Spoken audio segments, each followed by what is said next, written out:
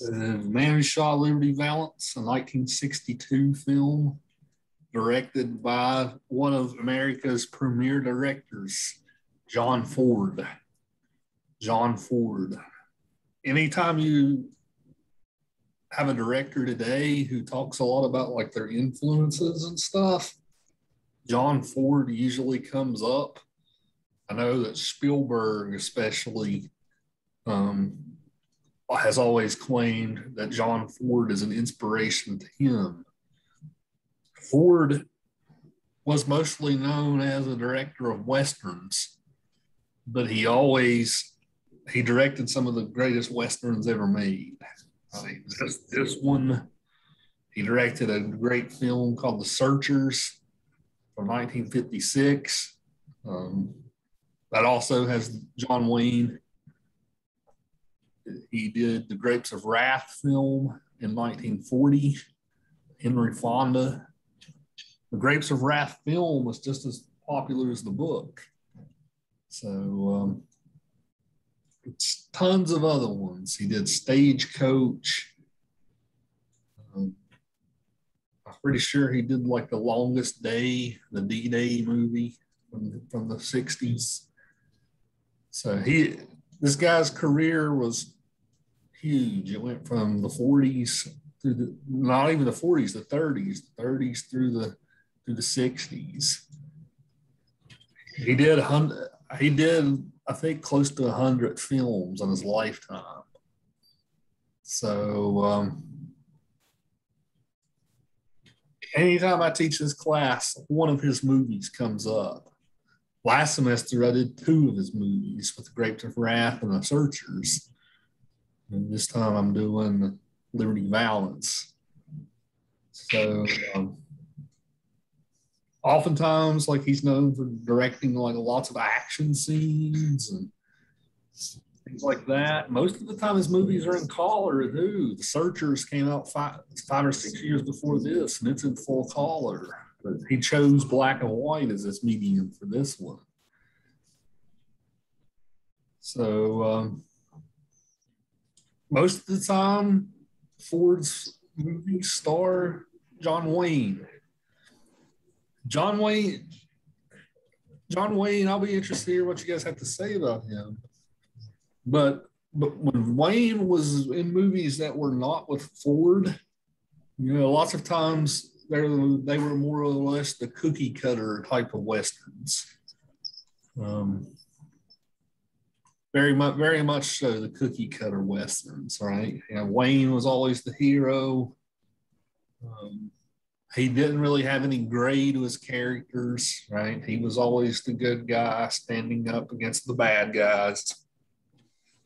It didn't matter how much violence it took. I told you guys about Rio Bravo the other day, his answer to High Noon, right? Rio Bravo, where he made the other townspeople just as heroic as him. Ford though tended to get very nuanced performances out of John Wayne. John Wayne's actually a very good actor. You had to kind of strong arm him into doing it, I suppose. He's actually a very strong actor who can play really strong, interesting characters. Tom Doniphan is one of them. One of his best roles that he ever did. So he's an icon. Right? He's the Duke. When it comes to Western films, it's him and Clint Eastwood, right? It's the 2 major icons of that genre. We're supposed to see an Eastwood film next week with Unforgiven.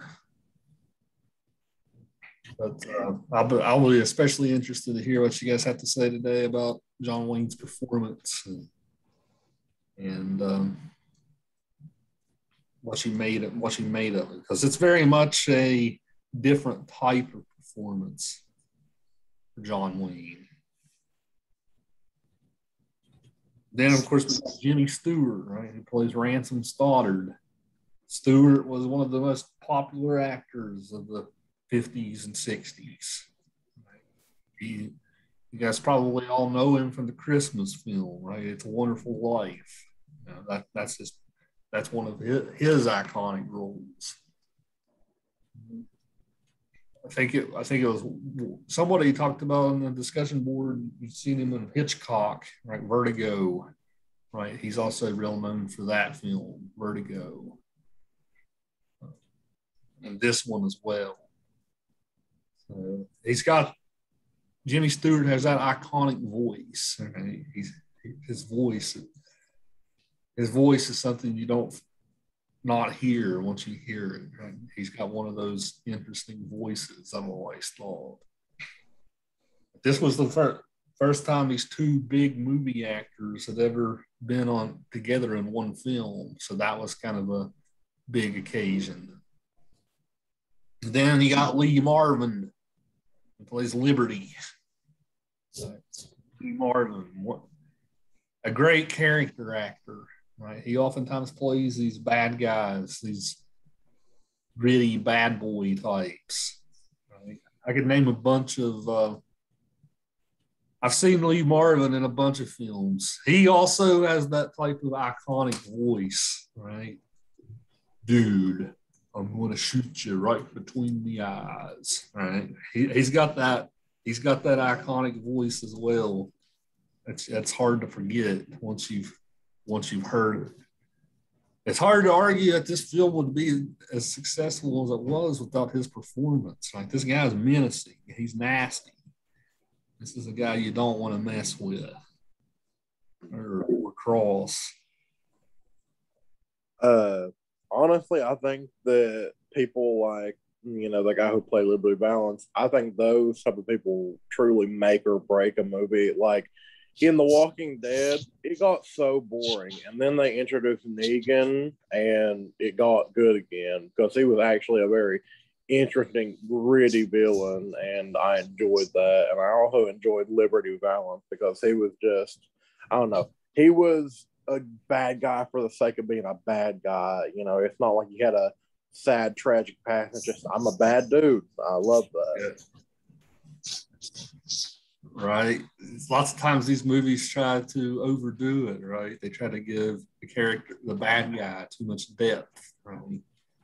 This guy's just bad to the bone, right? That's really the only way you can describe it.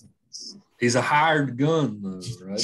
He's the ranchers hire him in the movie, right? Because they don't want ranchers don't want the West civilized. They want it all to be open range for their cattle. Right? So that was a big conflict in American history, right? Between the ranchers out west and the and people who were moving out there, right? People started making farms and making towns and all that, right? That stopped the ranchers from having all the open land that they wanted to be able to roam around. It hurt their business, right? So the ranchers versus the homesteaders, so that type of thing often resulted in conflict. So you see that type of plot show up in a bunch of different westerns. Shane is also another great film where that plot line shows up.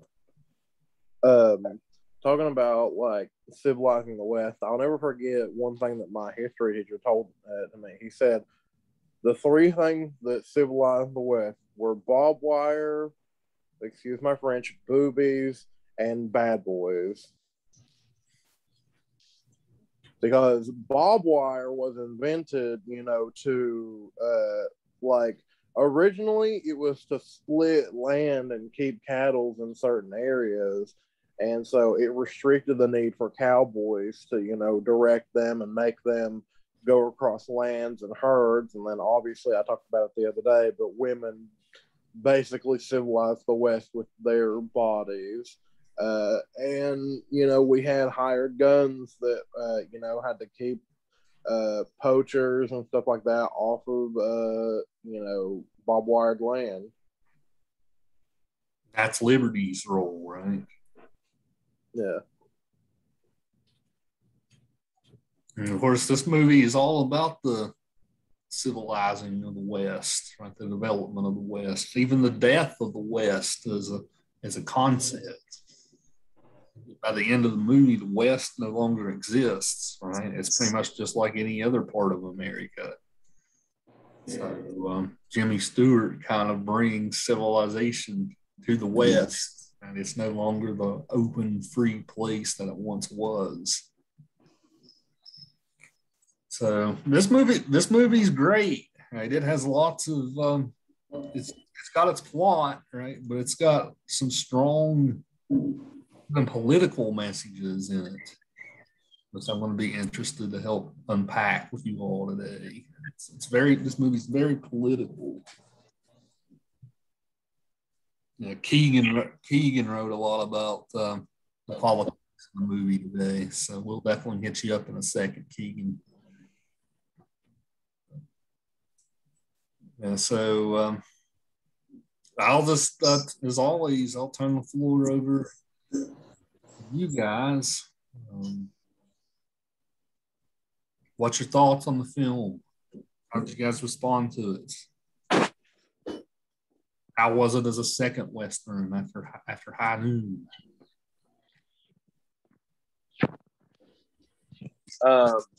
Compared to High Noon, it was definitely different because it met and then broke my expectations for what I thought was going to happen. I did really like that we had two people that embodied two opposing ideas. Because we've got John Wayne playing a character who has to, has to symbolize the West and the freedom of being a cowboy and all that. And then we've got another character who is his literal job is trying to civilize the West and, bring, industry and like an era of, business into the West. And it's interesting to see two, completely opposed like day and night characters having to have a conflict in a Western, because normally we don't think of Westerns as like, oh, they deal with intense socio-political issues, but whenever we have this, it's very interesting to see that there's something deeper than just, a High Noon showdown gunfight.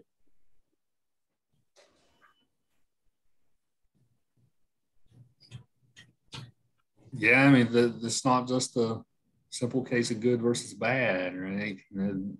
Both sides have their gray areas here, right? I think you're right to point that out, Will.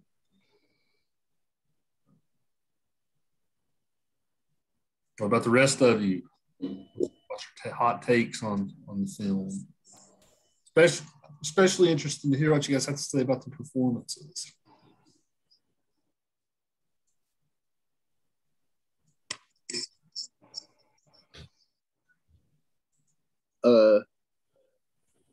Aaliyah Carpenter said High Noon set a high bar, not as good. Well, you got to tell us why, Aaliyah. Give us reasons. What some of you guys in Logan think about the film? I like John Wayne's character a lot. Why so? I like how he was actually the one who killed Liberty, but even though he knew he'd done it, he kept it to himself. He didn't care about he told in the end, but he didn't care about the reward or the whole I did it praise him. Right. Yeah, that's the big swerve in the movie, right? I told you guys there's a big plot twist. That's the one. I was actually waiting for somebody to mention this because I had a very strong opinion about this. I found it very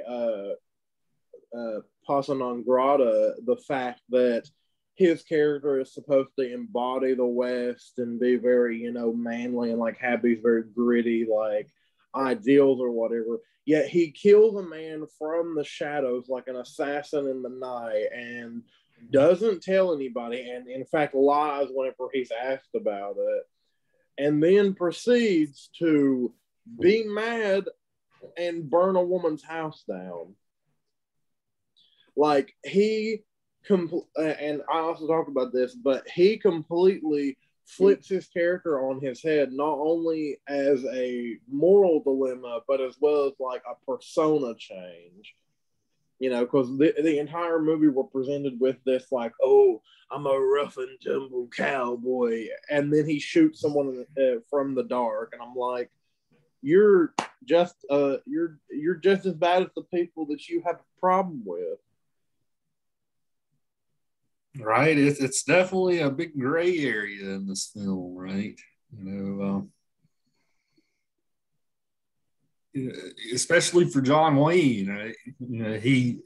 But what if he wouldn't have done this, right? What if Jimmy Stewart would have been gunned down cold in the street?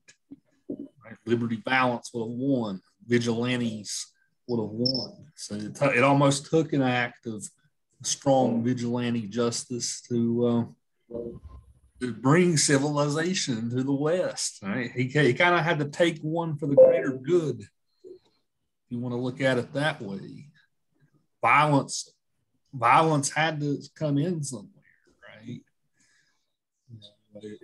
Yeah. I think it was fine how he did. Me personally, I don't care how you get, a kill or whatever, but for him being presented to us as a hero, like we oftentimes think of people like ninjas as like, oh, they're very like cool or whatever. But in like Japanese culture, shinobi were very like looked down upon because you're killing somebody in the night and in shadow. You're not having an honorable fight with them. And I feel like that can be extended to like, because duels were very much a thing, not always dramatically in the center of town, but they were a public event that happened and it was in the middle of the day that it happened, so it's very much an honorable thing, unlike, just shooting somebody in the dark. It's very cowardly from the perspective of the main character. Yeah, right. Yeah, you're right to point that out, Will. There's lots of similarities between Westerns and Japanese, like especially like samurai culture and stuff, right? Yeah. Samurai were known for being the honorable fighters, right? Whereas the ninjas were the cowards, right? Aaliyah said, I like that High Noon just got to the point. Liberty also kind of got me upset. There was just too fine a line between good and bad. Too fine a line between good and bad. That's an interesting thought. Of course, the direct Aaliyah's comment, right, is that how real life is, right? Is real life not so cut and dry? Like normally, even in like a Western, the hero will be wearing white, right? The villain will be wearing black, right? Is the real world not so clear cut, right, between good and evil? Yeah. A good example of that is like, like the tale of Arthur and the knights and stuff like that. Like, we're always shown that his lore is very much, oh, he's the king of Camelot and he's an honorable knight, and so are all his knights. But something we don't ever get the side of with that is somebody's knight is somebody else's like villain. So, like everybody has different perspectives on everything. So it's like, people want the West to be civilized. That's, fine and dandy. People want it to remain wild and free. And, you just have two sides of the same coin because they're both involved in the society. However, whenever you have one person who killed your family for the sake of their king, that's conquering your land, but they think they're doing the right thing. Very much history is very morally gray whenever it comes to stuff like that. But we view like whoever the winners are as like oh, they're the best people.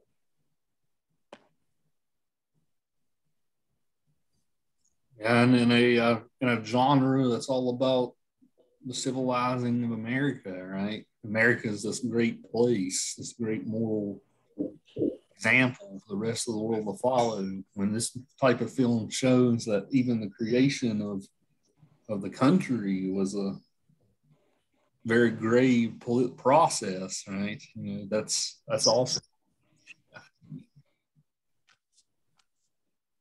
Well, let's get more people in here besides just me and Will and Aaliyah. Keegan, you talked about John Wayne's role in the film. Tell me what you wrote about. Throw your points out there for me. John Wayne, his function really summed up was to save Ransom, because Ransom, I think, would have died right there. Right. To kill Liberty and to not be the hero. Because Ransom kind of already had the girl was already liking Ransom. And that was kind of John Wayne's downfall in the movie.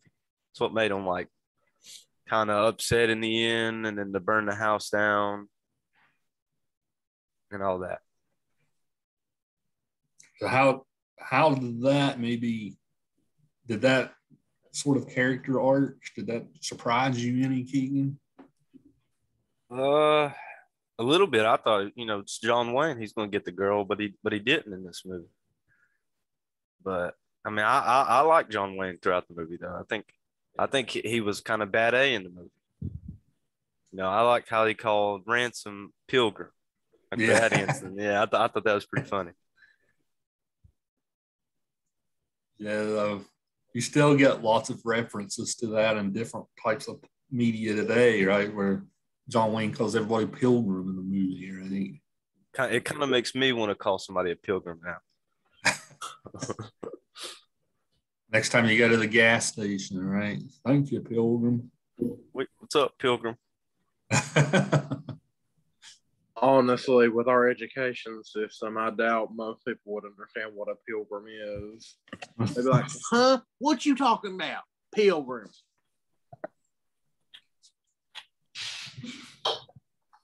Yeah, I love this character.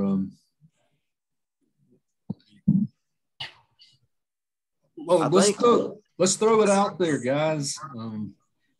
If Tom Donovan wouldn't have killed Liberty Valance, right, what would have happened, right? Probably that Liberty Valance would have won out with vigilante justice. Right? It's that's what I love about this movie. It's a great moral dilemma. Right? He had to do it. There's no way that Ransom was going to win this gunfight. I don't think it's so much like, I don't think the moral dilemma is if he had to do it or not. I think it's more of how he went about it.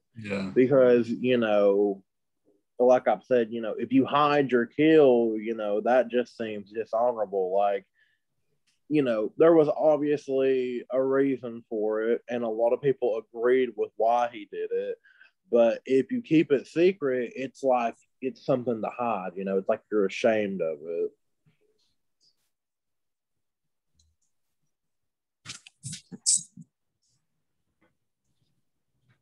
Right. Well, he wanted Ransom to get credit for doing it because that gave him a lot of political brownie points, I guess you could say. Right. So if Ransom would have got credit for doing it, then Ransom could actually go to this like constitutional convention, right, and change, not constitutional convention, but like state convention for statehood, right, and actually bring change.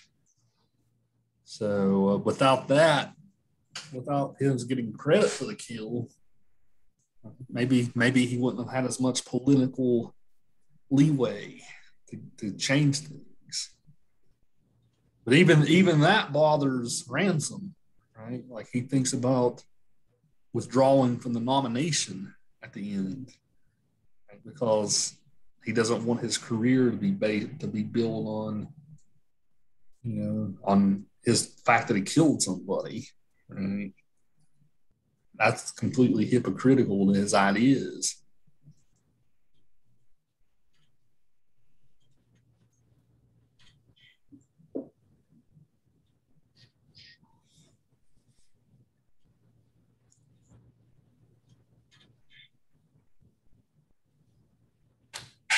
Myra, are you over there at Logan?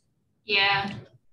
You wrote about like fascism versus democracy. Right? You want to tell us what you talked about? I just thought it reminded me of those two things because, like, the town was really standing for freedom, and then basically, like, that guy was trying to uh, make it to where people were not gonna have as much freedom to like bear arms or just like not bear arms and have opinions and not have opinions. And it was just, it reminded me a lot of people wanting to have control over other people and being scared of uh, not being able to have your own opinion and your own choices and freedom and stuff. Right? Yeah, that's a great fault. I think to back you up there, like the liberties intimidation of the press, right? Definitely backs you up there. The fact that he wants to shut down the press, right? He wants to, like, he actually physically harms the owner of the paper, right? That's a very fascist thing to do. Right? So there's nothing more un-American than not allowing for a free press. Right? That's part of our. That's one of the first amendments we have, right? Freedom of the speech and the press. So, if you want to read liberty as almost like a Hitler like character, right? I don't think that's far. I don't think that's far off. I think you're right to point that out. Or at least even if not fascist, at least authoritarians. Right. We also got to remember this is during the height of the Cold War. Right. So this could also maybe be read as like a Russian allegory if you want. Right. Of course, you guys know Joseph Stalin was an awful like authoritarian dictator, right? In communist Russia, the communist Soviet Union. So whichever one bad guy you want to read liberty as, right, is Stalin or Hitler, right? Stalin in many ways was worse than Hitler, right? They don't tell you about that in history class because he happened to be on our side in World War II. He was just as evil of a guy as Hitler was. Oh, Stalin? Are we talking about World War II history? Yeah, Stalin's just as evil as Hitler was. Oh yeah, no, he killed way more people than Hitler ever dreamed of. He killed 20 million of his own people. He made the night of broken glass look like nothing. Stalin literally assassinated every single one of his political adversaries until there were none left. Hitler only did a couple until the rest of them fell in line. Stalin just got rid of all of them. And even still today, Stalin is viewed as one of the most tyrannical rulers in history, but was a very stoic figure and is still very respected in Russian culture. Yeah, he's known for his famous quote, right? One death is a tragedy, a million deaths is a statistic. Mm-hmm. That's his great quote. We actually had a dress up day one day for history class for presentation, and I was Joseph Stalin. And sorry, I'm just coming back to the conversation. My mom needed for something. I would like to see that. I think I still have the can somewhere around here that I used.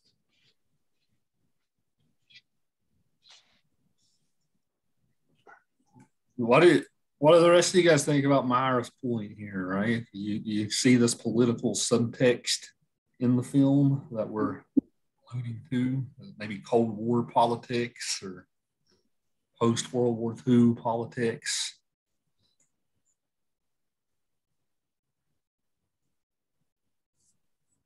Nah, I just saw a Western.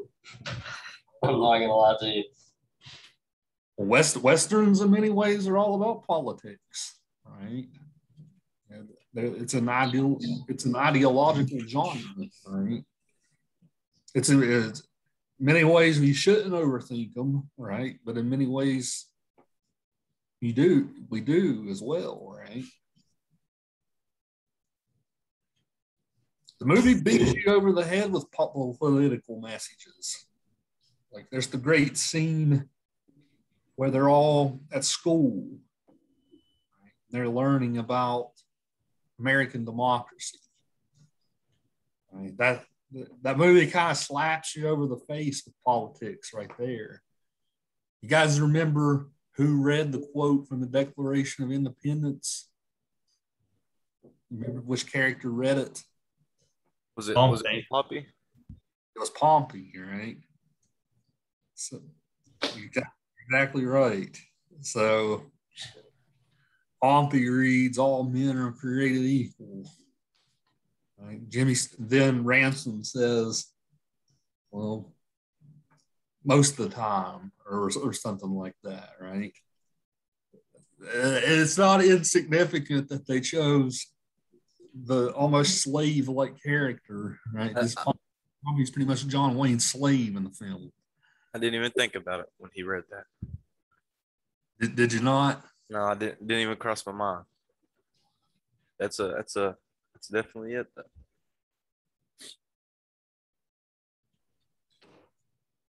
Right. This is right during the height of the civil rights movement, right? Early 60s. Maybe a couple of years before but that was that was a cool little point in the film. Yeah. It would have been really interesting to see a lot more people of color in the film, because at that time a lot of African American people were moving. I think it was called the Great Migration of Harlem, but they were moving out westward at an alarming rate because of things like Jim Crow and the Civil Rights era beginning to turn more violent, and a lot of protests were happening. Like, I believe around the same time, I was looking it up the other day, but I believe around the same time that this movie was being filmed, that Martin Luther King had his famous march.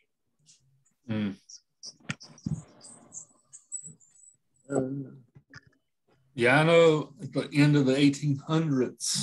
I don't know a lot about like African Americans moving west, but I do know that a lot of them like moved north to the big cities. Like this is the time period where a lot of like former slaves in the South move up north, cities like Chicago or New York, right?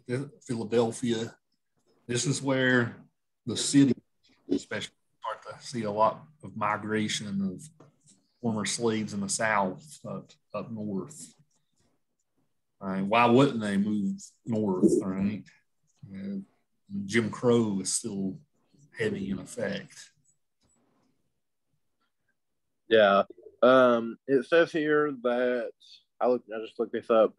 The Great Harlem Migration, as some would call it, is the great west and northern expansion of African Americans from the South into western regions, like the area that would become known as Texas, San Diego, and California, as well as northern places like New York. And the reason that it's called the Harlem Migration is because the biggest population of people moving of African Americans became a place called Harlem, which we all know what Harlem is. And yeah, this film was filmed just about 6 months before Martin Luther King's big march.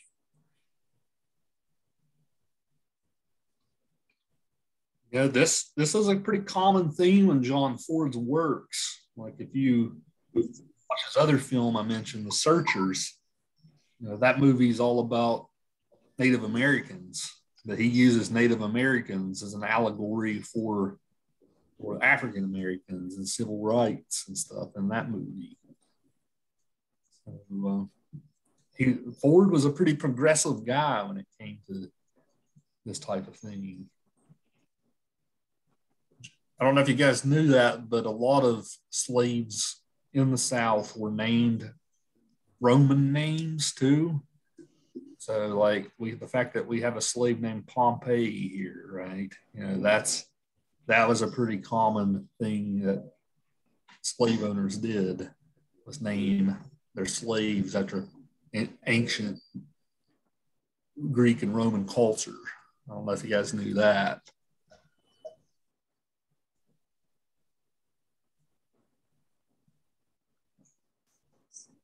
Pompey's role in the film is he doesn't say much, right? He's always there to back Tom up.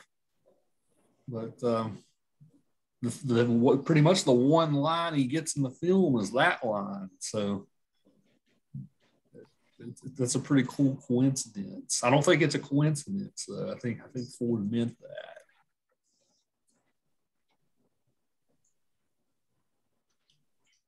They used these old Greek and Roman names as a means of disparaging them, right? It was like our irony for them.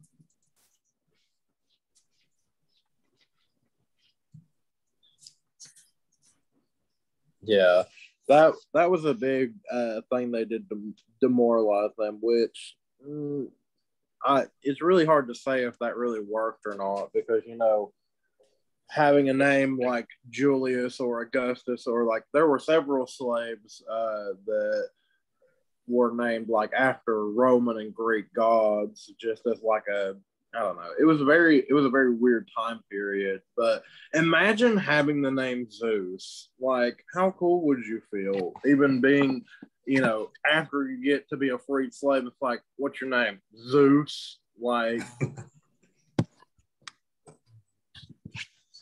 yeah, Apollo, right? That was a pretty commonly used one.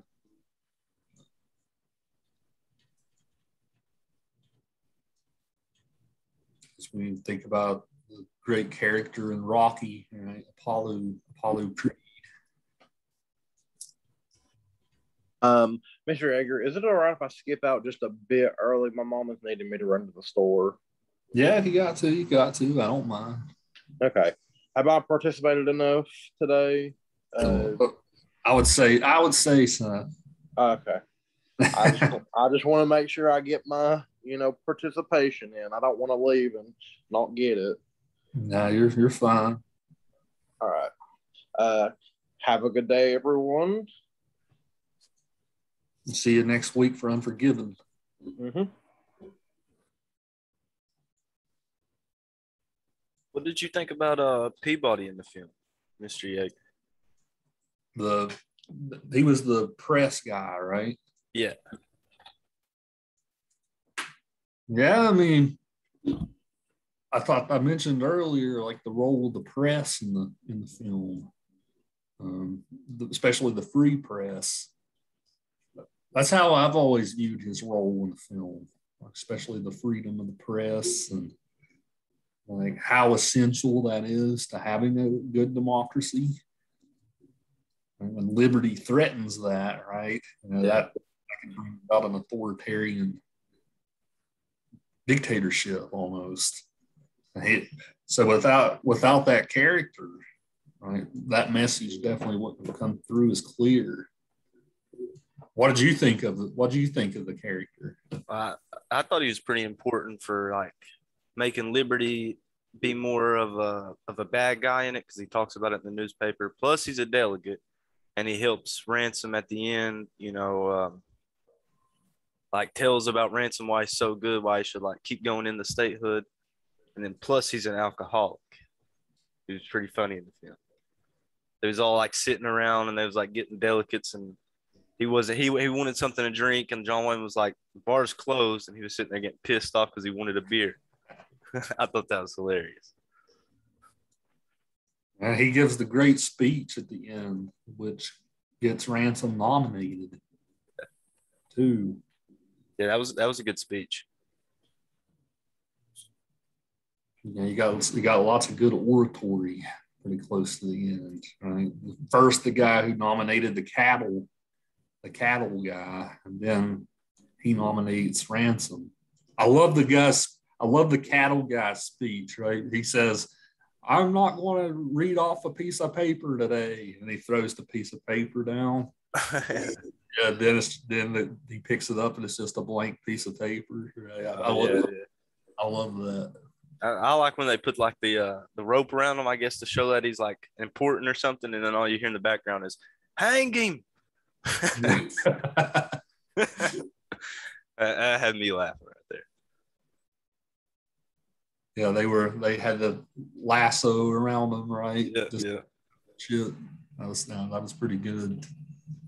I'll tell you now, these Western movies are growing on me. Are they?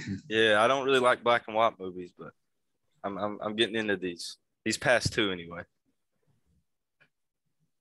Yeah, they're one of my favorite genres.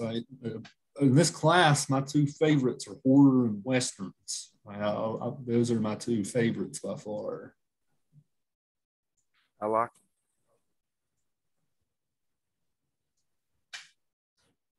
How the rest of you guys feel, like especially after these two? Is your view of the Western changing? Like, is it growing on you beyond just the boring movies you watch with grandma on Sunday afternoons?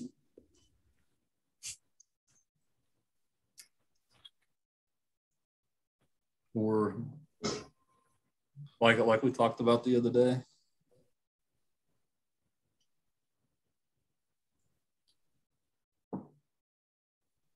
No thoughts. No thoughts. It makes me want to be a sheriff. I'm gonna get my boots and a hat. Marshall McCoy. Marshall McCoy.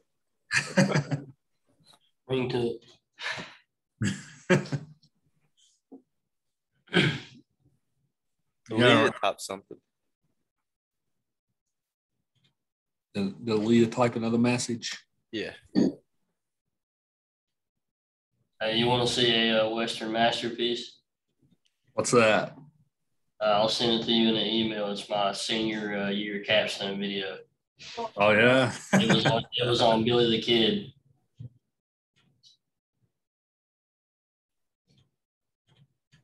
Yeah, that's some great stories, like the Billy the Kid, and then you have like the Doc Holliday stories and all that.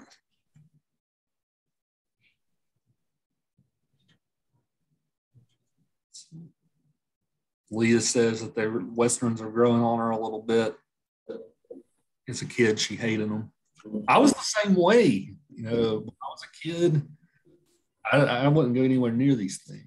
Like when I became an adult, like I started like really getting into it. Mostly because I studied a lot of American history and stuff in college. That's when I really started to get into these things.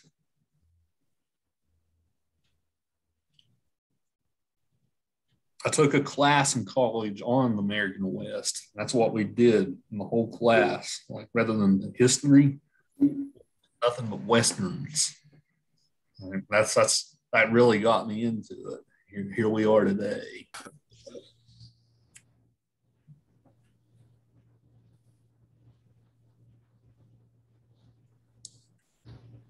Yeah, our next one up that we're going to talk about next week is Unforgiven.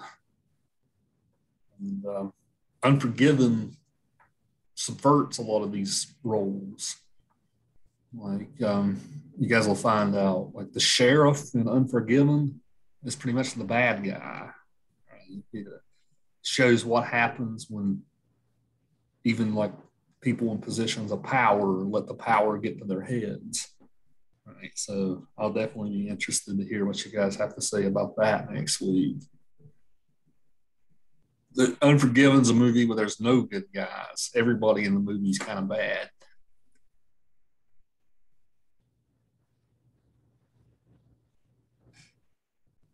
And that one is, of course, in color, right? That one was made in the 90s.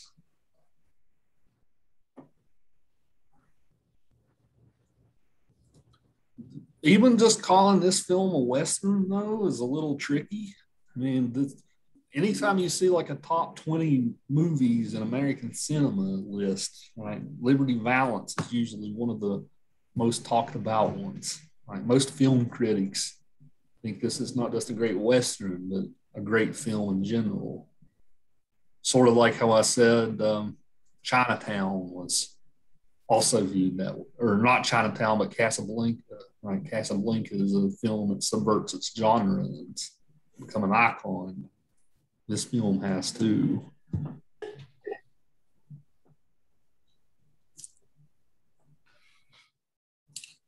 One thing that I haven't got to yet, and this is how I'm going to bring Kalen into the class, right? And that's the idea of the film is settling the West.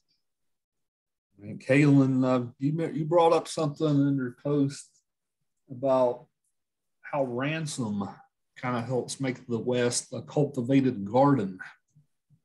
Right? He turns something desolate into a garden. Right? You want to elaborate on what you wrote about on the discussion board?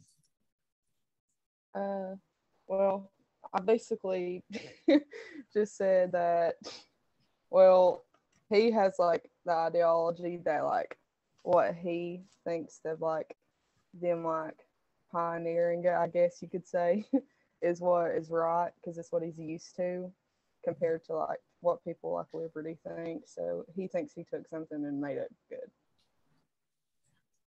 Right. It's hard to argue that he didn't, right? You know, there's trains going to this town now, right? There's businesses starting there. He took what was dead, right, and made it an alive place. The cactus blossom is a great symbol there, right? If you guys wondered what the purpose of the cactus blossom was, but you guys know cactuses only blossom like once a year. But that's the fact that they use cactus blossoms on Tom Doniphan's grave, right? That's a pretty cool thing to show like the West is a garden. Whenever you look back at American history, right, lots of times the nature is depicted in two ways. You either have it as a beautiful garden, like an Eden-like paradise, or you see people see it as a wilderness, right? A wilderness that's meant to be tamed. Right? Well, this movie is all about the taming of the wilderness. It's not insignificant that the film ends with showing a train, right? It's not insignificant. The trains often symbolize like progress, right? The move towards a different type of America. The railroads built the West, right? As far as that goes.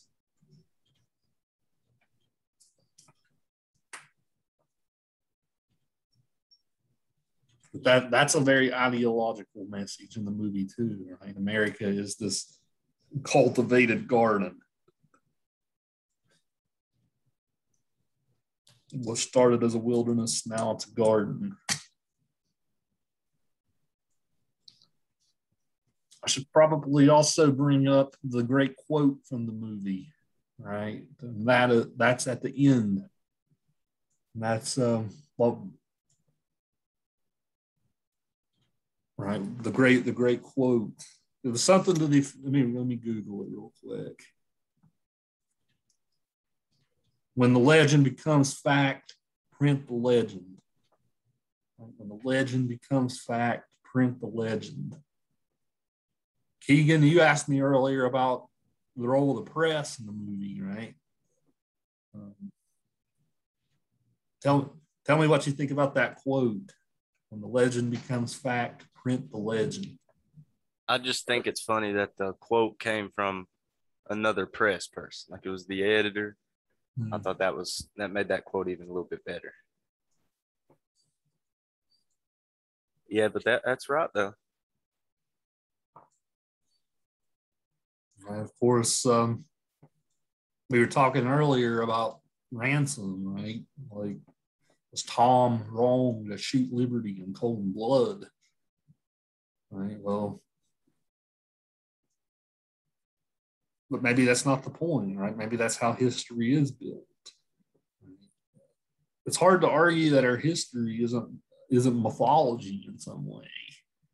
You just blew my mind. Right. Now that I'm thinking about it like that, yeah. I mean, people that we know that are like real great in history, they might not even have really did the things that they said they did. Exactly, right? Yeah, that movie even like raises that question, right? Like, how much do we know is accurate? Right? What about the behind the scenes people?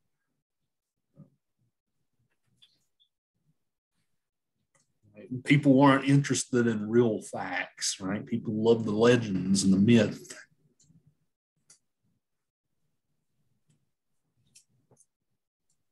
Any of the rest of you guys have a thought on that? American history is mythology, perhaps?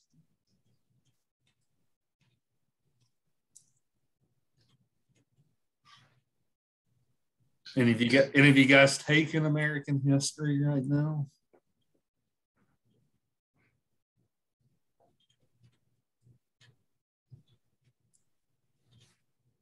History, the study of history is very ideological, right? Like, especially in high school. Like, if you guys took history in high school, you pretty much get the mythology version of history, right? America really doesn't do any wrong. Right? Usually when you get to college history, things start to get a lot more complicated. Politicians pretty much govern what happens in high school history. You usually get more of an accurate view when you get to college. Sometimes it depends on your professor, I suppose.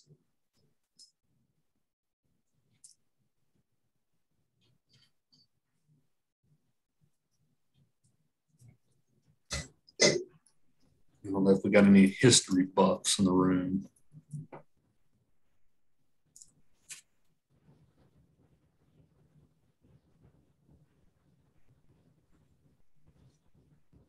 Anything else we haven't talked about?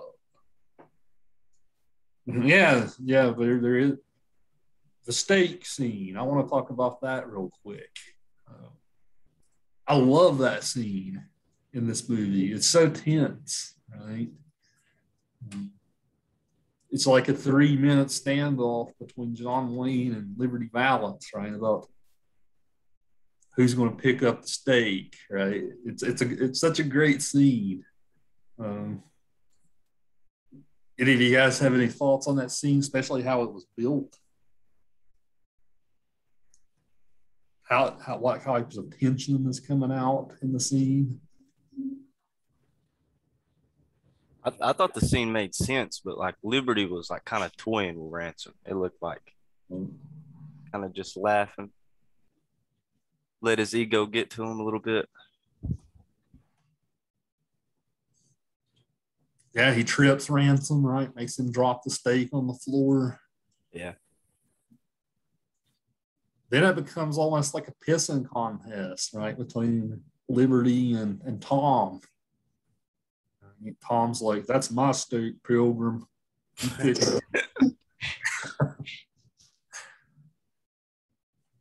Liberty won't do it. Right? Then Ransom just gets ticked off that the pissing contest, right? He just picks it up anyway. Right? Yeah.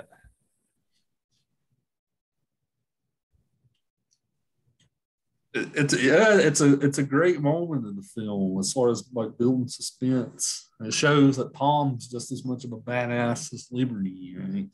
Tom doesn't need a posse behind him like Liberty has. It's hard. Liberty probably wouldn't be as bad of a guy, right, if he didn't have this posse always behind him. He kind of reminds me of Johnny Ringo in Tombstone, kind of like with the way that like he carries himself. So like the whole steak scene kind of remind me of that one scene when Doc Holliday and Johnny Ringo kind of get into it at the poker table, and he just kind of walks out. Yeah, I never thought of that before. There is a good similarity between those two scenes. He kind of Liberty also. He kind of like he stands like Johnny Ringo too. If you, I don't know. I guess just because I've watched Tombstone a lot, that's kind of what I base all Western movies off of. But like, for example, when Liberty kind of like flips the coin, and he's kind of like standing with his hand on his hip and his leg poked out, it just reminds me of that scene. I thought that was kind of unique. Yeah, he flips the coin on the grounds like, I'll pay for your new steak.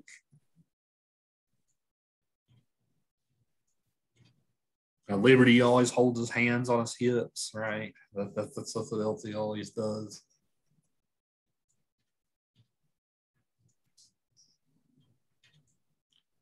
Yeah, posture and things like that were pretty important in that scene. Like Tom was severely outgunned, but he had Pompey backing him up, right? So the gang would have ganged up on him if it wasn't for Pompey. I had a student write like a 5-page paper on that scene, just that scene once. It was one of the best papers I've ever read. And how important it is to the film and establishing all these characters. If you took that scene out of the film, that's something that film analysis does, guys. If you think about it, like this is going to be what your midterm paper is going to be on. Actually, you guys will pick a scene from a film and analyze just one scene, right? So the question I'll ask you guys is, if you take that one scene out of the film, how would the film be fundamentally different? Right. Well, if you take that steak scene out of this film, right, like a lot of like what drives Liberty, what drives Tom, even Ransom, right? A lot would be missing to all those characters. As we keep watching films in the class, if you notice a scene that especially sticks out to you, make note of it, because it might be a possible paper idea once we get to the midterm.